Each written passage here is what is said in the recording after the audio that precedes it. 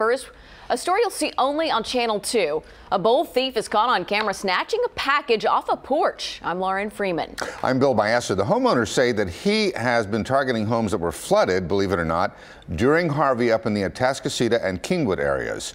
Channel 2 senior reporter Phil Archer joining us live tonight in Kingwood with more on all of this for us. Phil? Yeah, lots of folks in this neighborhood and others around here were hit hard by flooding during the storm. Now they're being hit by a man who's trying to take advantage of that. Seems strange to think that looting is still a problem after all these weeks. Over the last 3 days, this guy has been cruising through neighborhoods in Kingwood, Atascocita, and Humble, scouting for packages left on porches. He shows up at 5 p.m. That's when everybody says he's trying to steal packages from their front door. He rings the doorbell, nobody answers, he takes the packages and he goes on his merry way. Sean Halpin knows because Thursday afternoon it happened at his home while he and his wife were away.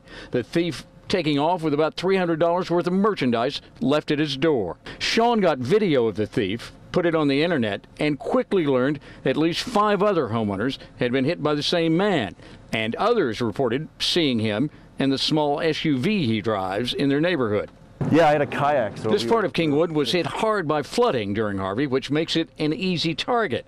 Lots of Mark Halpin's neighbors are still out of their homes, while others are trying to get back in. Yet people are trying to rebuild their lives and they start shipping things to the home. Houston police are looking for the thief now, but so are Halpin and his neighbors. This guy should know that this isn't going to be tolerated by the city or by Houston or any of the outlying, or excuse me, Kingwood or any of the outlying areas. I think people like him need to understand that the residents are going to watch out for one another, and if we see your face on any of our video cameras, we're going to put you all over social media.